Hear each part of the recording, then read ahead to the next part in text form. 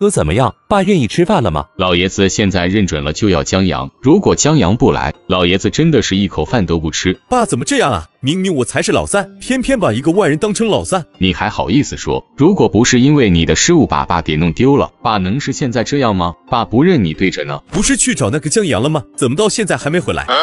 你注意一下你的态度。那个江阳怎么了？那个江阳没惹你没招你，让人家来人家就必须来吗？招之则来，挥之则去。你以为你是谁？陆向西被大哥一顿训斥后，立刻摆正了自己的态度。在这个家里，一向是老爹最厉害，其次就是大哥。大哥，我错了，我没那个意思。李嫂，李嫂，你去看一看客人来了没有？刚才确实有人进来，我让他换拖鞋，没想到人家发脾气就直接走人了。大哥，你看到了吧？这人太嚣张了，让他换一下拖鞋怎么了？这是起码的礼貌，因为这样转身就走，这是什么样的气量？大哥，你还老说他的好话，说这个人对咱爸没有私心，这样的人怎么可能没有私心？我怀疑他是早有预谋。难道自己看走眼了？不可能啊！我记得那个年轻人在厨房里的时候，言谈举止之间透露出的都是一个大气的人，而且江阳当时照顾父亲的时候也是充满真诚，不像是凭借私心就能做到的。此时陆向南的眼神落在了李嫂的身上，李嫂不由得哆嗦一下。陆部长，要不然我去把他们叫回来。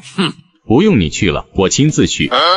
大哥，你也太给那个江阳面子了，那不过就是个普通人，您的身份有必要这么低声下气吗？陆向东有些吃惊，他对于江阳的印象也停留在那种八面玲珑，想要借机攀附他们家的投机分子。什么叫低声下气？这叫礼贤下士，人家是在照顾咱们的父亲，你们有什么资格在这里高高在上？是人家求着来照顾咱爹的吗？没求着来照顾咱爹，为啥平白无故照顾了咱爹3天？这人太会做事了，你看看连大哥都已经糊弄过去了。在你们心中什么人都不是好人。这3天时间，他一个平民老百姓能知道父亲是什么身份吗？在不知道父亲是什么身份的情况下，却无怨无悔地照顾了父亲3天，光冲这一点，我觉得人品就贵重。而你们习惯了自己的高高在上，在你们心中反而变成了投机取巧。他一个外乡人自己都人生地不熟，连住的地方都没有。没听父亲说他们这3天是住在郊外的水泥馆里，如果真的想巴结讨好父亲，何必去住水泥馆？哪怕就是倾家荡产，也应该给父亲找一个住的好吃的好的地方。你见过住到水泥馆里去巴结讨好咱们家的吗？两兄弟瞬间哑口无言。父亲的确说了，他们这几天是住在一个水泥馆里。你们的思想得变一变了，我觉得你们在这个位置上坐得太久了，习惯了别人的巴结讨好，却从来没有从别人的角度出发。这个年轻人是非常难能可贵，弄清楚咱们是有求于人，这是我们应该给人家的尊重。在这个家里只有儿子和父亲，没有什么上级和下级的关系，而且这个年轻人值得我们这么去做。大哥，您别去了，还是我跟老三去吧，是我们俩有点狭隘了。那咱们就一块去，也算是礼贤下士。小刘，咱们开车去外事局把江阳接过来。陆部长，那个江阳我不是刚接过来吗？人家现在应该回去了。陆部长，如果刚从院子里出来的话，他们要回去肯定都坐公交车，我去公交车站看一下。那我们去公交车站看一看。3个人跟着小刘朝着公交车站走去。此时江阳和张海洋正在等公交车，这会的公交车可不是5分钟一趟。江阳同志，你别走啊，老爷子还在等着你呢。陆部长，您这是？小江，听说你因为换拖鞋转身就走了，我知道我们家有点穷讲究，难免让你觉得不自在。如果是因为这个，我郑重的给你道歉。江阳一听就知道是刚才那个女人故意混淆视线，避重就轻，只说他们是因为换鞋离开的。陆部长，这是我徒弟张海洋，其实刚才的事情是个误会，我这个徒弟家里条件不好，脱了鞋之后脚上的袜子都是破洞，所以难免被人嫌弃。我是想着带他回去换个袜子，换双鞋。江阳如此坦荡的把话说出来，明摆着就是理直气壮的在告状。你就是江阳吧？我就是这个家里的老三陆向西。以前光听我大哥说你这个人很有意思，没想到第一次见面，我也觉得你挺有意思。刚才是不是我们家的阿姨给你们脸色看了？陆同志初次见面，久仰大名，老爷子没少说你小时候的趣事。嗨嗨，那个我们家老爷子那是。陆同志，老爷子没说什么不好的事情，反而是老爷子特别夸奖你。当然那会老爷子把我当成你了，所以夸的都是我。小江，咱们这就回去吧，袜子什么的不是个事，我们陆家没那么大的规矩，你千万别把这件事放在心里。陆部长，您既然这么说，那我可就真的不讲究了。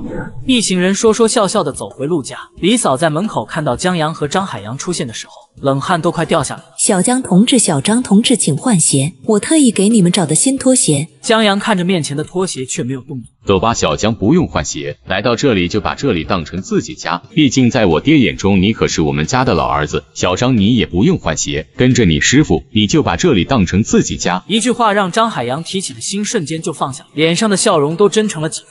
此时江阳从兜里掏出一个蓝色的袋子递给张海洋，然后当着众人的面把蓝色的鞋套套在了自己的鞋子外面。陆部长，先带我去见见老爷子，还是先做饭？小江，这个是什么东西啊？陆部长，这个叫鞋套，主要是为了方便，有一些客人上门拜访的时候，比如说有脚气之类的，脱了鞋子，人家尴尬，主人也尴尬，不如套上鞋套，这样既保证了主人家里干净，也可以避免自己丢脸。江阳其实刚才就知道这是不好解决，自己总不能真的不换拖鞋就直接进主人家，可是换拖鞋的话，张海洋那个样子绝对更尴尬，这才把自己别墅里的鞋套拿了出来。小江，这东西还有吗？能不能给我一副看一看？陆向南对这个东西是真有兴趣，这个东西设计比较精巧，算得上是奇思妙想。他负责的外汇局是专门帮国家挣外汇的，可是他们的产品真的没啥竞争力，除了价格低廉，陆向南这个部长已经算是费尽了脑筋，可是无法搞到创新，只有多一些创新的玩意，对外国的这些企业家才有一定的吸引力。没问题，我这里还有，全都送给您。这是哪个厂生产的？陆部长，咱们国内目前没有这种厂可以生产，这是我一个朋友自己胡思乱想做出来的，据说目前市面上好像也没有，人家是搞发明的，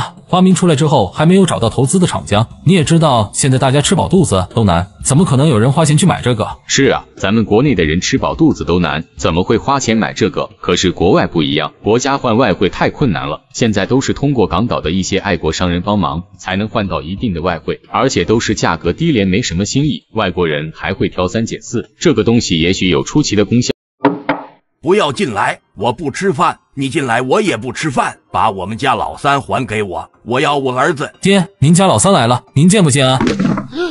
爹，您这是怎么了？怎么也不小心一点。我听到你来了，我激动。你小子这几天去哪了？你怎么能扔下你爹不管呢？你爹现在年纪大了，就指望着你们哥仨，你居然扔下你爹一个人跑了。爹，你一天没吃饭了，想吃点什么？我要吃面条，就上次你做的那种牛肉面。您都一天没吃饭了，还是先喝点粥吧。不行，我要吃面条，我都饿了3顿了，你再不让我吃面条，我就得晕倒了。行爹，我这就去给你做牛肉面。江阳兄弟，谢谢你。陆部长别这么客气，老爷子年轻的时候为国征战，年纪大了渴望子孙环绕膝下，他要的不是我这个老三，要的是这一种陪伴在身边关心和照顾的感觉，我想这是他内心深处最渴望的东西。没一会的功夫，江阳面做好了，他将面直接端给了陆部长。老爷子记忆混乱，他不想再趁虚而入，这样的话对老爷子以后没什么好处，必须让老爷子对自己的儿子产生认可。老大，这是什么好吃的？我好像饿了很久。爹，您最喜欢吃的牛肉面。这牛肉面我可真喜欢吃，你娘在的时候经常给我做。老爷子端着牛肉面开始回忆往事，难得的是3个儿子都融入了老爷子的话题。江阳和张海洋看着这一幕才算是放下心来。回去的时候，陆向南亲自把他们2人送到了门外。江阳，非常感激你为我父亲做的一切，我真的是打心眼里感激，以后你在我们家就是陆家老四。陆部长，你这以后别这么叫我陆大哥。那我就不客气了，陆大哥。老爷子的情况时好时坏，你们要多花些心思，他需要的是陪伴，把他交给外人恐怕是不放心的。他现在的状况，如果外人真的对他做什么，恐怕他也没办法跟你们说清楚。你说的我明白，小江，这是我们的电话，以后有什么事情打电话给我们，没事的时候来家里坐坐，我们把你当成亲兄弟一样。放心大哥，我会让海洋时不时来看看老爷子，陪陪老爷子的。江阳适时的把张海洋推出来，一方面是维系这个感情靠自己显然不现实，他需要回到县城去，还有一方面也是希望海洋有这棵大树做靠山。小张，我这兄弟对你可是非常信任，以后时不时过来看看老爷子，别拘束也不要有心理负担。陆部长，我会来代替师傅看老爷子的。陆向南越发的高看江阳一眼，他本来以为江阳多少会有一点功利的心思，可是人家江阳敢把张海洋推到前面，就证明这人对于老爷子完全没有任何的私心。2人回到了外事局门口，李梅正好看到江阳从吉普车上下来。小江师傅，你这是去哪啊？我刚出去办了一点事，刚回来准备回宿舍，这天都黑了，李秘书还不回家吗？小江师傅，我可不能回家，现在外国专家来这里有专门的培训活动，我们这些秘书都得24小时待命，最近都住在宿舍，我有点饿了，要不要一起去吃点东西？这么晚了吃东西对身体没好处，况且食堂都关门了，还是洗洗睡吧，早起早睡，身体好。你这人还真是一点情趣都没有。是这样的，程局长他们都在加班，让我到宿舍找大师傅加个班做点宵夜，没想到我就遇到了你。你看小江师傅，这时要不然就劳烦你加个班。好，李秘书，那你就先回去工作吧，我去食堂做好了宵夜，然后找人给你送过去。小江师傅，既然你去做，我就负责帮大家送饭。